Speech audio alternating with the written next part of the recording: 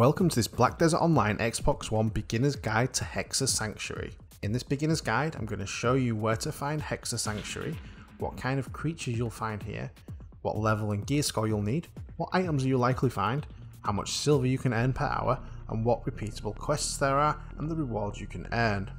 I've also put some bonus info in the video for people who watch till the end, so stick with me so you don't miss out. If you want to stay up to date with the latest news, tips and guides for Black Desert Online on the Xbox One, then I would like to invite you to hit that subscribe button. Hitting that subscribe button and notification icon means that you'll always be up to date with the latest game information. You'll often hear other YouTubers referring to this place as Hexe Sanctuary or Hexe Sanctuary, but actually it's pronounced Hexe. Hexe is the German word for witch. The Hexe Sanctuary is in the region that the Hexe Marie is located. The Hexe Sanctuary witches call the dead from their tombs and make them guard the area. The Hexe Sanctuary is located a reasonable distance south of Caltheon. The creatures you'll find here are mostly melee, with the one exception of the Skeleton Archer. The melee are the Skeleton, Skeleton Warrior, Skeleton Wolf, Skeleton Lizard, Skeleton Whitmuth, and the Green Orc Skeleton Warrior. The variety of creatures is not vast and the creatures tend not to clump together. Generally there is an even distribution of creatures throughout the area, which means that AoE skills are overall less effective, as you are hitting fewer mobs per cast.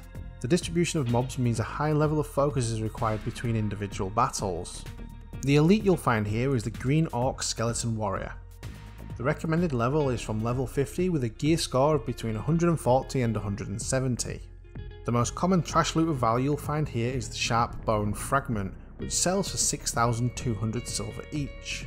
Loot drops in the Hexe Sanctuary are infrequent, so it's common to only find 150 to 200 Sharp Bone Fragments per hour, but this will still earn you around 1 million silver. The other noteworthy items found here are Witch's Earring, which can sell for around 10 million, and Ancient Relic Crystal Shard, which can sell for 1.2 million. You can earn between 12 and 14 million per hour depending on your pace and luck. The main income source is finding a Witch's Earring. Due to the random nature of loot and its low drop percentage chance, it's possible that you grind for over an hour and not find one, but by the same token, you could just as easily find 2 or 3 in the following hour. There are repeatable quests that you can complete both daily and continuously. These quests are obtained from Becca, and the continuously repeatable quest will earn you 3 tokens of promise which can be exchanged for various accessories. And the daily quest will reward you with a mysterious treasure chest, combat experience and skill experience. The Hexe Sanctuary can be a heavily contested area as the profits can be quite large. The Hexe Sanctuary is a great place to grind at lower levels if you're willing to commit to several hours of playtime here. You need to be able to recognise when the area is too contested to be worthwhile and be prepared to find an alternative grind area or server. So onto the bonus content I promised at the start. This relates to the repeatable quest which you obtain from Becca. You're required to kill 90 Hexe mobs in order to complete this quest, and in return you'll get some tokens that can be exchanged for earrings. You can just do this over and over again all day long.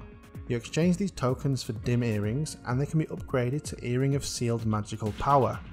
These things have the same AP as Witch's Earrings initially and can be smashed together to upgrade them at basically no cost.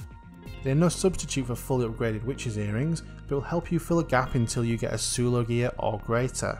What are your thoughts on the Hexe Sanctuary as a location to grind? What score would you rate this spot out of 10? Let me know in the comments. Now that you know about the Hexe Sanctuary, I'd recommend that you click the video that I've put on the screen.